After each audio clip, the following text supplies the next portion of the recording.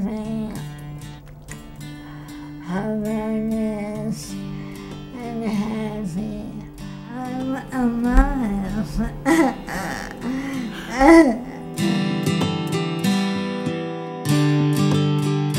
The doctors told me I had 6 months to live, and that was 15 years ago. The diagnosis is ALS.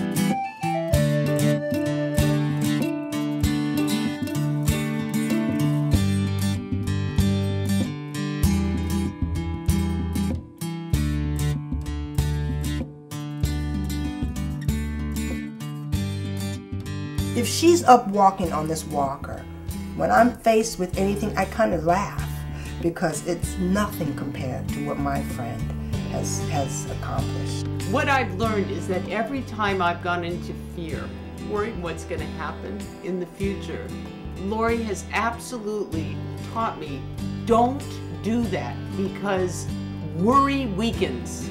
She's really going against everything that the medical profession told her would happen at this point. She basically told them, well, fuck you, and she got up and left. So what's your philosophy? What would you say your philosophy is? Live in the moment. You have choices. I had my moments of being frustrated. And when I went, ah!